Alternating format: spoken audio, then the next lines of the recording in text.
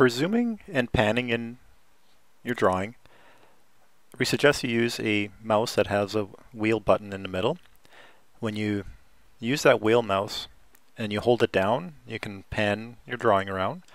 If you scroll the wheel, you can zoom in and out.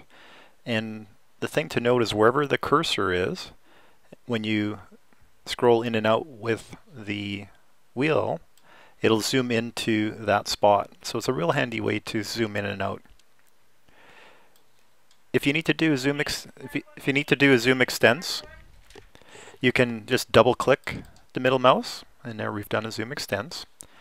And on the home menu, you can manually enable pan if you want, or there's different zoom options here. But we find for most circumstances just using the mouse is all you need for zooming and panning in your drawing. If you need to switch to an ISO view, you can just use these preset views here. You'll see our text is at 0, line works in 3D. Go back to the top.